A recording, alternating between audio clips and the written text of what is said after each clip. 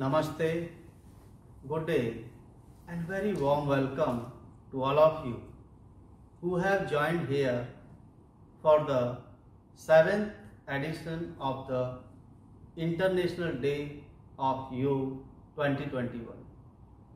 I am Khemchand B. Gupta, Yoga teacher at Netaji Subhash Chandra Bose Indian Culture Center.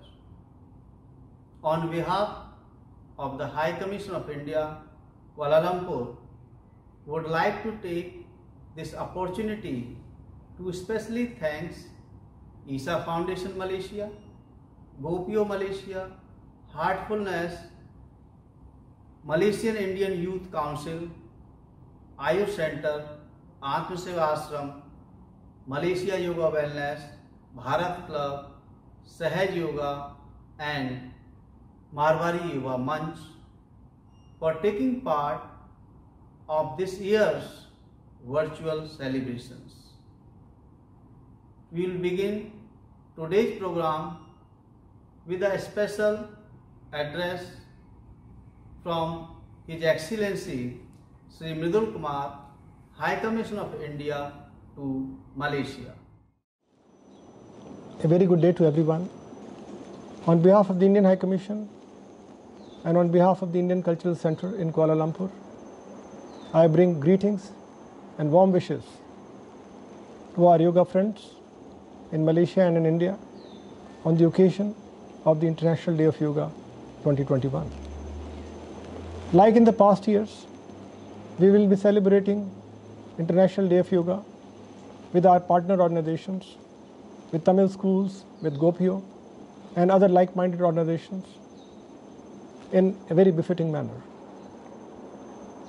Dear friends, you would recall that it was the Government of India under the leadership of Honorable Prime Minister Shri Narendra Modi that took this proposal of declaring 21st June as the International Day of Yoga by the United Nations.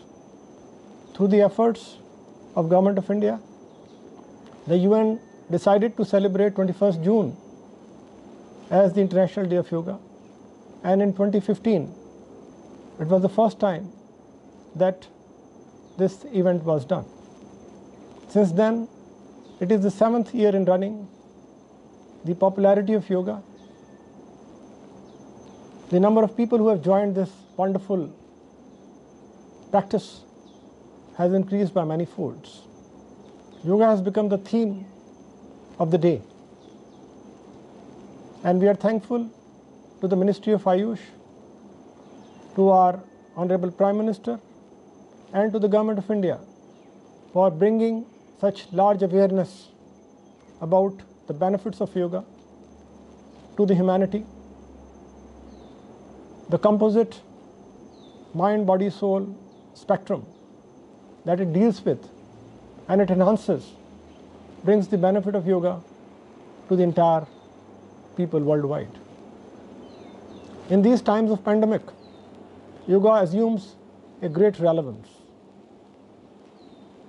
When we are unable to connect with each other in a one-on-one manner, and when we are confined within the four walls of our house, it is yoga that provides us mental solace, that provides us the happiness of spirituality, and that also keeps us fit physically. With these words, I wish you all a very happy International Day of Yoga, and I hope and pray that the practice of yoga brings health, happiness, peace and comfort in our lives. May we pray for collective healing. Sarve bhavantu sukhina, sarve santu niramya, sarve bhadrani pashyantu, ma kashte bhuk bhag bhagvet. I thank you. Greetings everyone. On this wonderful occasion of International Day of Yoga 2021 that is being celebrated all over the world, the High Commission of India, Kuala Lumpur brings you this program on yoga and Ayurveda. Many of us know that yoga and Ayurveda are connected in some ways. We know that they both originated in the land of Bharat. But what is Ayurveda? How are Ayurveda and yoga related to each other? Why should we have to know about Ayurveda? How can Ayurveda help in attaining the stages of yoga? And many more questions would have come to your mind. You can find answers to these questions and much more in this program. Please join me in exploring more about Ayurveda and its relationship with yoga in my interaction with Dr. Harini Ramya, MD, Ayurveda. Dr. Harini Ramya is the Ayurveda practitioner deputed by the Ministry of AYUSH, Government of India, to the Traditional and Complementary Medicine Division of Ministry of Health, Malaysia. With the vast clinical experience of 17 years, Dr. Harini Ramya explains about Ayurveda and its role in yoga practice. Good day to you, Doctor. My question is, what is Ayurveda? Namaste. Ayurveda is the indigenous system of medicine that is the integral part of the Vedas. Ayu means life or lifespan and Veda means science or knowledge. So Ayurveda is the knowledge about the quality of life and the quantity of the lifespan. Simply put, Ayurveda is the science of life. Ayurveda states that health is the primary foundation to attain the Purusharthas or the objectives of life, namely Dharma, Artha, Kama and Moksha. In order to attain health, you have to understand and follow the science of life, which is Ayurveda. How Ayurveda and yoga are related? You can say that Ayurveda and yoga are the two sides of the same coin that serves the same purpose, to attain the absolute. They are interrelated healing sciences of India stemming up from the Vedic wisdom. Yoga is one of the Shat Darshanas or Vedic philosophies, whereas Ayurveda is one of the Upavedas. So basically, they have their common foundation in the Vedas. They have specific roles and functions with some overlapping of each other at some planes. Yoga is the scientific system for spiritual practice or sadhana, whereas Ayurveda is the scientific system for health or swasthya. I think you lost me there. Could you please detail this concept, Doctor? It will be clear when we understand the purposes of Ayurveda and yoga. The true purpose of yoga is to relieve the sufferings of the soul and release it from the cycle of birth and death with self-realization. Yoga is the systemic inner spiritual practice. Its primary intent or aim is to help the sadhaka or the follower in the spiritual plane. Ayurveda is the Vedic system of medicine that emphasizes on the promotion of health and prevention of diseases that will help the human or the yoga practitioner to achieve his goal. A sadhaka has to be physically and psychologically healthy in order to pursue his spiritual path. And achieving this health is the purpose of Ayurveda. I believe now you can see that Ayurveda has to be the inherent foundational step of yoga. Does Ayurveda talk about yoga? Of course, Ayurveda talks about yoga and moksha. One of the classical Ayurvedic texts called as Charaka Samhita dedicates few chapters on the description of Atma, its origin, its purpose and steps to attain self-realization or moksha. You can see beautiful descriptions in those chapters. A medical text explaining about spiritual concepts would be brushed aside as unscientific nowadays, but this is the uniqueness of Ayurveda. This holistic view of life as a physical, mental and spiritual combination makes Ayurveda the oldest system of medicine that is being practiced continuously. It is interesting to know that the Ayurvedic texts talk about yoga, but why should I know Ayurveda to pursue yoga? The higher aim or goal of yoga is the union of Atma with the superior one called as Samadhi. The various stages of Ashtanga Yoga and Hatha Yoga direct the seeker towards this final destination.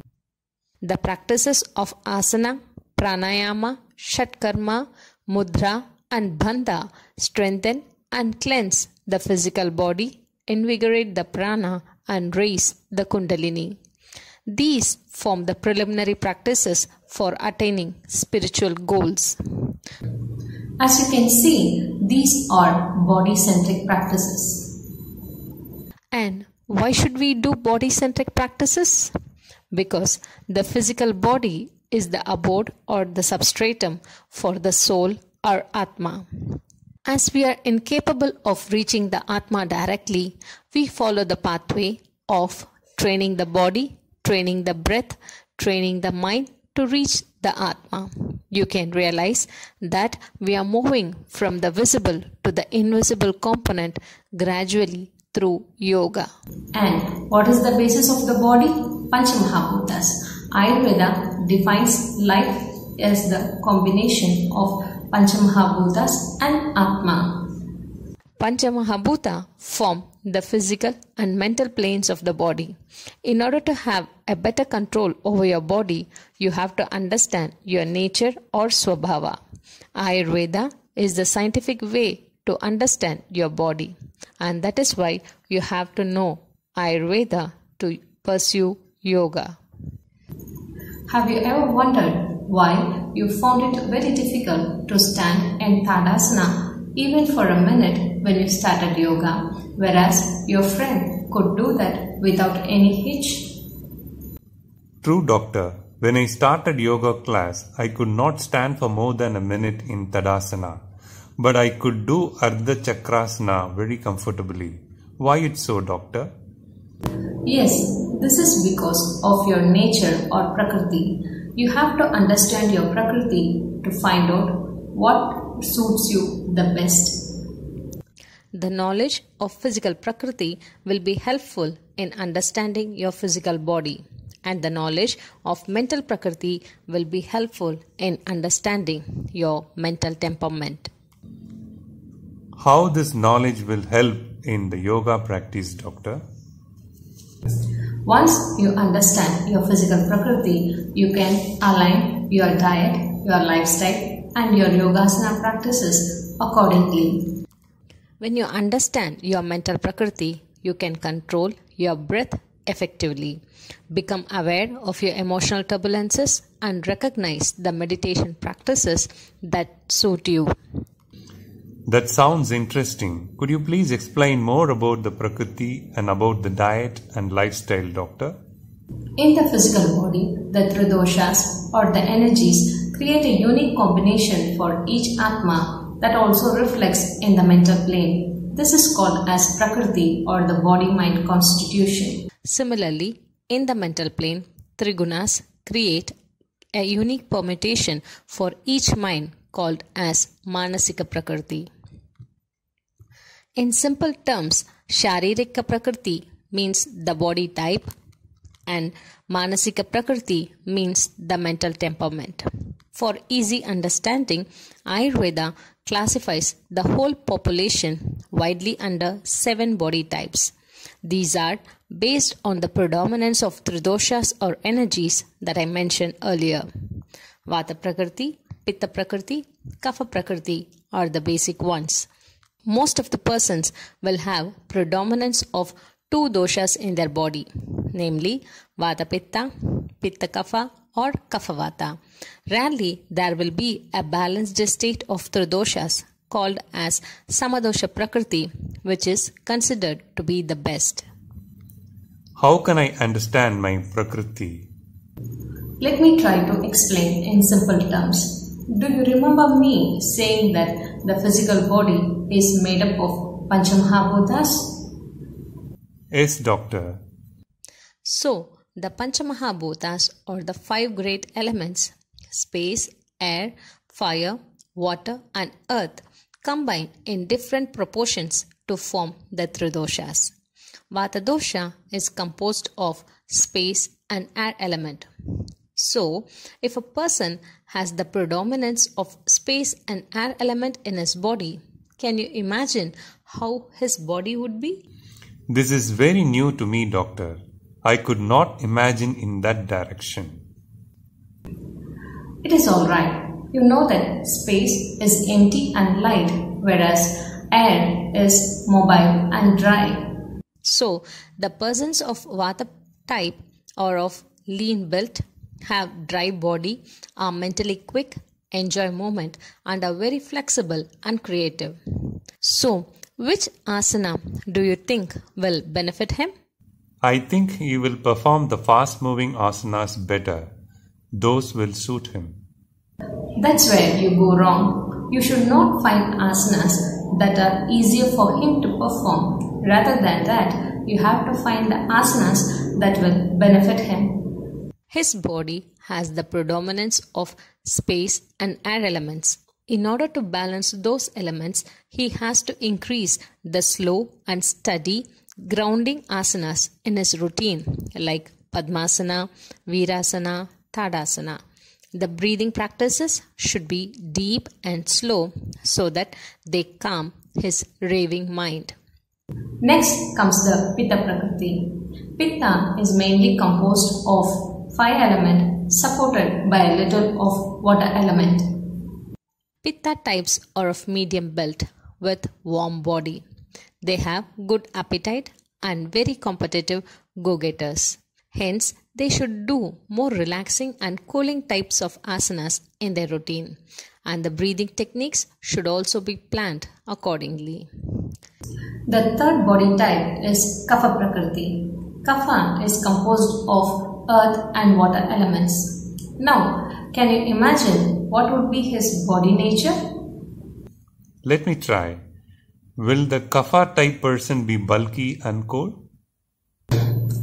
Yes, that's a good attempt. Kapha people are bulky, a bit slow, calm and kind. They are soft and have good memory. Can you guess the yoga postures beneficial to him? Those postures with more movements, I guess. Yes, asanas that involve continuous stretch of movements like Surya Namaskara done in a little fast pace and warming and energizing routines will be beneficial to Kapha body types. Now, can you realize why you weren't able to perform Tadasana like that of your friend when you started yoga? This description is only to give you an idea about the Sharirika Prakriti, and there is much more when there is a combination of body types. The concept of Prakriti is complex, and it is better to consult an Ayurveda physician to know more about your Prakriti. Every yogasana and pranayama can be mastered with the correct technique and regular practice. What about the Ayurvedic concept of diet and lifestyle in yoga practice? Yoga advises about mita ahara, that is moderate consumption of nutritious food. Sattvic diet is given primary importance in the yoga diet. You would be surprised when you know that Ayurveda prescribes hitahara, mitahara and kalahara for the promotion of health and prevention of diseases. Hita ahara means wholesome food. Mitahara means moderate consumption in all aspects of food, especially the taste, the quantity and the varieties. And kala ahara means the consumption of food at the right time, that is, after the digestion of the previously ingested meal. When you wiki about Mitahara, you can find the Ayurvedic scriptures in the description. This shows that diet part of yoga is very well elaborated in Ayurveda. Next, the lifestyle. In Ashtanga Yoga, Yama and Niyama are the integral part of yoga. They are the first two steps that have been stressed by the Yogacharyas as the lifestyle practices. These practices are detailed under the Dinacharya Sadvrita aspects of Ayurveda, which have to be followed regularly. The 10 yamas are almost similar to that of Dashavita Papa Karmas that Ayurveda forbids in Sadvrita. Thus, Ayurveda and Yoga go hand in hand if your objectives are physical and mental health. If you are looking for Atmajnana or spiritual knowledge, then Ayurveda builds the foundation and helps you master the first 4 stages of Ashtanga Yoga, starting from Yama, Niyama, Asana to Pranayama. Thanks for explaining about the relationship between yoga and Ayurveda, Doctor. What is your advice on yoga practice? Practicing yoga beyond the Yogasana and Pranayama sessions in every action you do is the real purpose of yoga. Yoga is the best way to create awareness of you within yourself. You become aware of your body parts. You become aware of your breathing. You become aware of your thoughts and emotions. And you become aware of your sensual experiences. It is the way to reconnect to yourself. I find many people who are enthusiastic about their yoga practices at first and gradually lose their interest. Finding the yoga routine and lifestyle practices that align with your body nature is one of the keys to pursue yoga without any lack of enthusiasm. An Ayurveda physician will help you find your nature and the lifestyle to balance your energies. The yoga master can guide you with the right practices of yogasana, pranayama and meditation. Is Ayurveda service available here in Malaysia?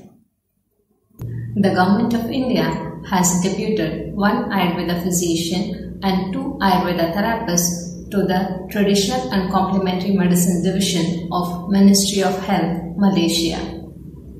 4 Ayurveda treatments, Shirodhara, Kati Basti, Griva Basti and Janu Basti are offered at the 2 TNCM units in the Malaysian government hospitals, namely Hospital Port Dickson and Hospital Rehabilitation Cheras.